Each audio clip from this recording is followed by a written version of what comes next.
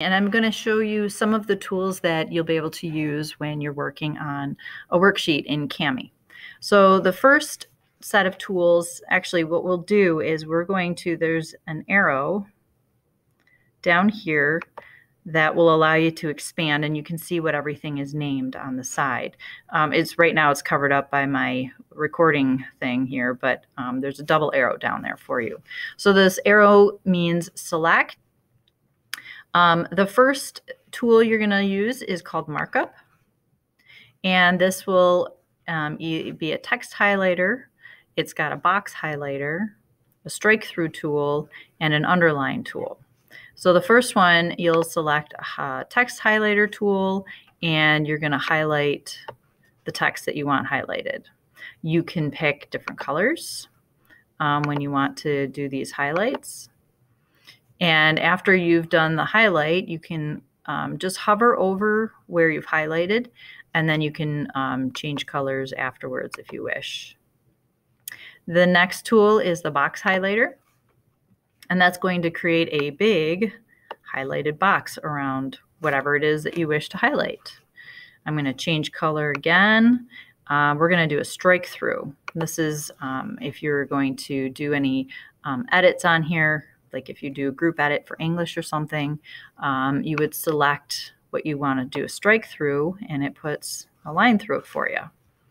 And then we have the underline tool. I'm going to do, let's see, I'll try blue underline, and I'm going to underline all those words right there. So that's as easy as that. You can change all the colors. Even after the fact, you can change the colors. All right, moving on to the comment tool. Let's say you have a story to read and you need to make a comment. You're going to click on the comment box. You can make the dot for the comment different colors. And then you're going to click near where you want to write your comment. You can see the dot is purple, but I'm writing my comment over here. Let's see, my comment dot is purple. And then we're done with that.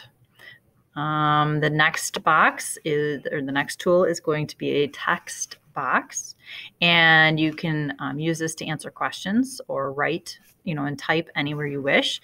So what is your favorite thing to do when you're not in school? You're going to put a text box. You're just going to click, and then you can say, I love to read.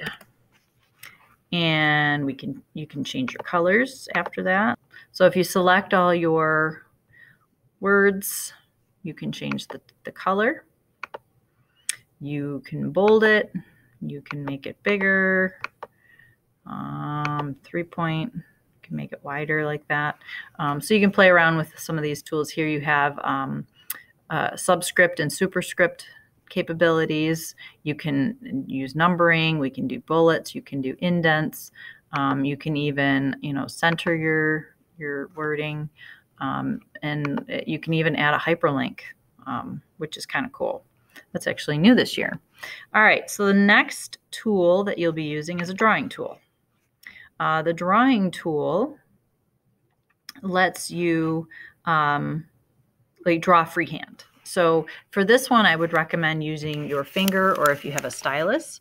But let's pick a pretty nice color, and I'm going to write my name. Not the neatest, but you can see how you can write freehand there. And then we have a shapes tool.